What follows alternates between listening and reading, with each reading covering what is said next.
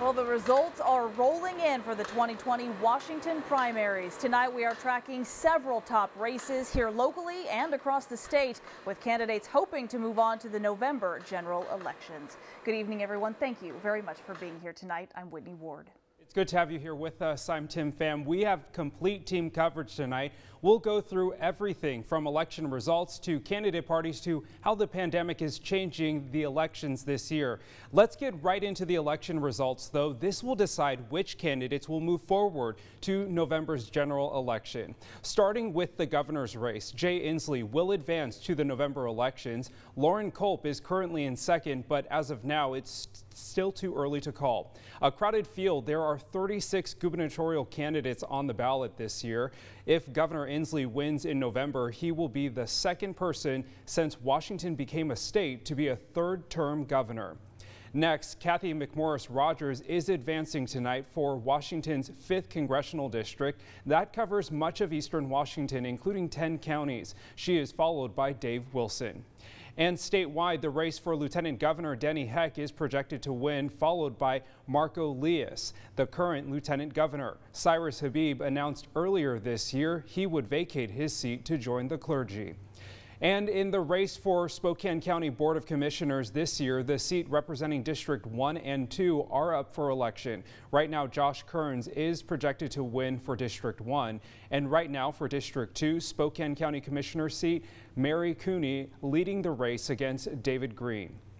Currently, 2 seats are up for Washington's 4th legislative district, which covers most of East Spokane County, including Spokane Valley and Liberty Lake in the state legislature. For seat 1, Lori Fagan is leading Bob McCaslin. And for seat 2, currently it is a close call between Lance Gruhl and Rob Chase, with Lance leading in the polls.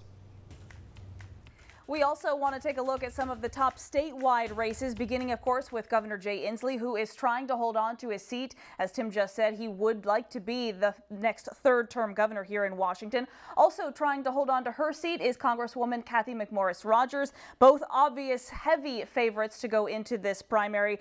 It is expected that they will get the majority of the vote this evening. But the bigger question, of course, tonight is who will they be facing in the November general election? For more on the analysis there, we are turning to Casey Decker live tonight. Casey? Yeah, you guys said Seymour poised to move on and retain her seat, and that's not really a surprise to anybody at this point. It's been a pretty safe red seat ever since she's taken it. Last time in 2018, the Democrats ran Lisa Brown, and they ran her hard, and she got as close as anyone's come to beating CMR, but they still came up short. So this year right now, they've got Dave Wilson here with 24% of the vote. Now, he's run for the seat twice before as an independent. This time he's running as a Democrat. So as far as it goes for Democrats, not necessarily the most effort they've ever put into this race, getting a perennial candidate who only recently identified with the party. Now, they did kind of dodge a bullet here. You see Chris Armitage here with 14%. He was leading a pretty strong campaign, but that campaign faltered. He actually dropped out of the race, so they are avoiding now a scenario where a candidate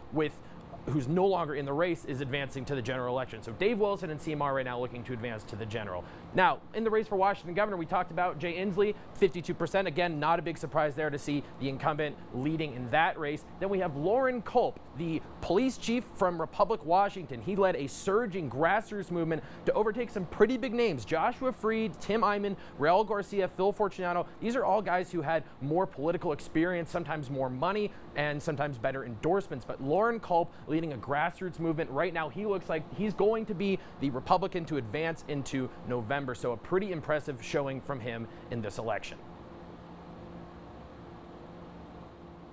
All right, Casey, thank you very much.